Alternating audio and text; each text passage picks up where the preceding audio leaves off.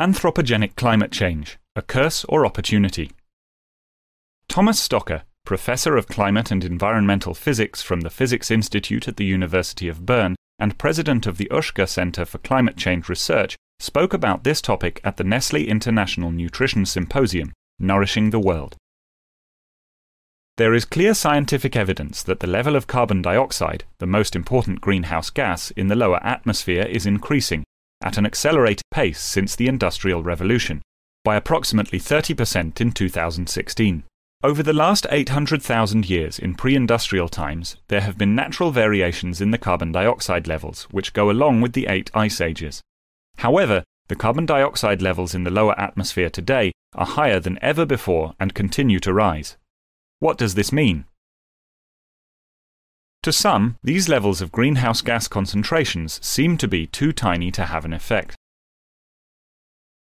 In fact, the greenhouse gases, which include water molecules, carbon dioxide and methane, represent only about 0.4% of the molecules in the air 250 years ago.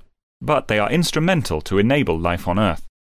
These greenhouse gases can absorb infrared radiation from the Sun and change the Earth energy balance by plus 33 degrees Celsius. In other words, the greenhouse gases bring up the average temperature on the Earth's surface from about minus 18 degrees Celsius to about 15 degrees Celsius. Hence, these small amounts of greenhouse gases have a big effect on the temperature. What happened in the last 250 years? The amount of all greenhouse gases has augmented by about 10%. If 4,000 molecules of greenhouse gases can change global warming by 33 degrees Celsius, then even an increase of 10% in greenhouse gases will definitively contribute to further warming. Another myth that can be heard from skeptics: the Earth has stopped warming. To better understand a trend in temperature, the longest possible period of temperature measurements should be considered, as mentioned by Professor Stocker. Since the beginning of temperature recording in 1880, the annual mean temperature has increased on the northern and southern hemisphere. Each of the last 3 decades has been successively warmer than any preceding decade. Temperature changes from various individual parts of the world between the year 1901 and 2012 is shown on the screen. It confirms warming of most parts on Earth. Thus, the warming of the climate system is undeniable, and the human influence on the climate system is clear. What are the possible consequences in 60 and 80 years from now? There still can be variations in the annual mean temperatures, but further warming will increase the likelihood of severe, pervasive and irreversible impacts.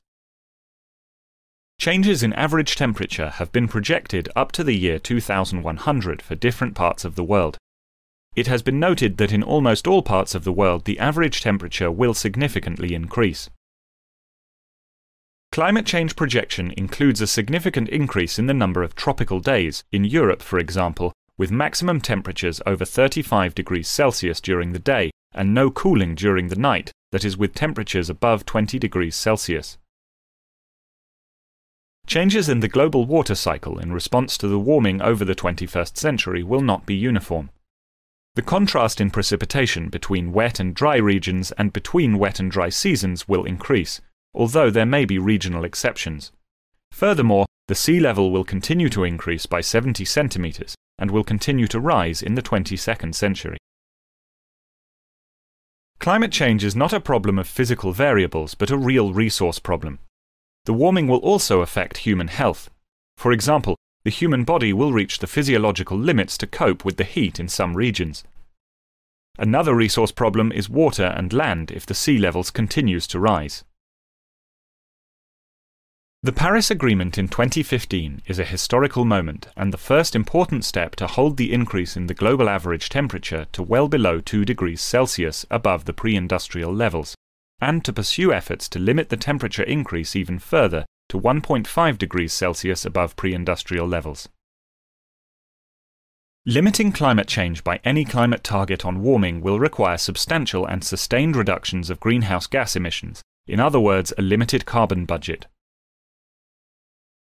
Based under the conditions in 2015, scientists came up with the scenario that the carbon budget for achieving the 2 degrees Celsius target will be exhausted by about 2035. This means that by 2035 the 2 degrees Celsius target will be lost, provided there will be no significant mitigation to the climate change. Climate change is furthermore a threat to sustainable development and has special associations with some of the Sustainable Developmental Goals. Without climate change mitigation, these sustainable developmental goals cannot be achieved. But also, without these sustainable developmental goals, there is no climate change mitigation. So what is needed? A fourth industrial revolution is needed that goes beyond decarbonization.